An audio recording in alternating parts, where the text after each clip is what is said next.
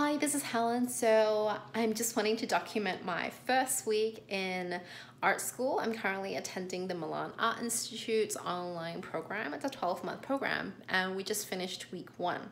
So in week one, it was really just an introduction to drawing and lines, and also we did our first oil painting, right?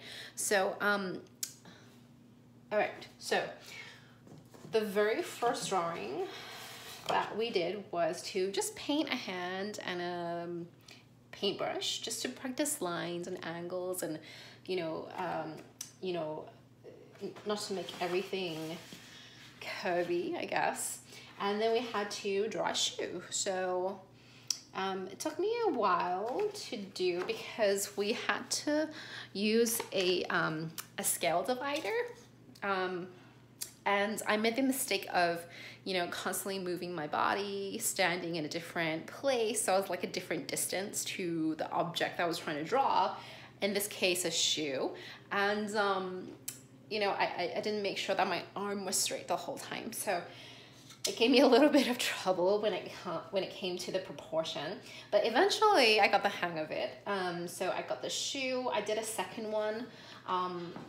Just to practice, and I used to do fashion in college, so I like shoes, I like fashion. Anyway, so then we got started in our first oil painting.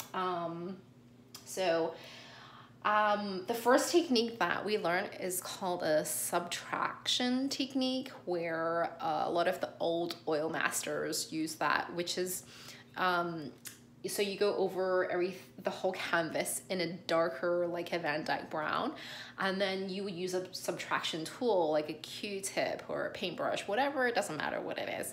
And then you would put in the right values, and then you would go over it with glaze and an opaque layer of oil paint. So this is my first, this is a rooster that I did. They give you the sources in the first part of the course. So this is the source that I chose.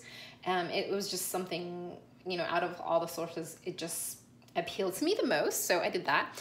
And then just for practice, I actually started a second one. And it's of a peacock. I did the glaze layer. I haven't done the opaque. So I need to finish that. And I'm actually gonna be starting week 2. So I will update you as I go through that.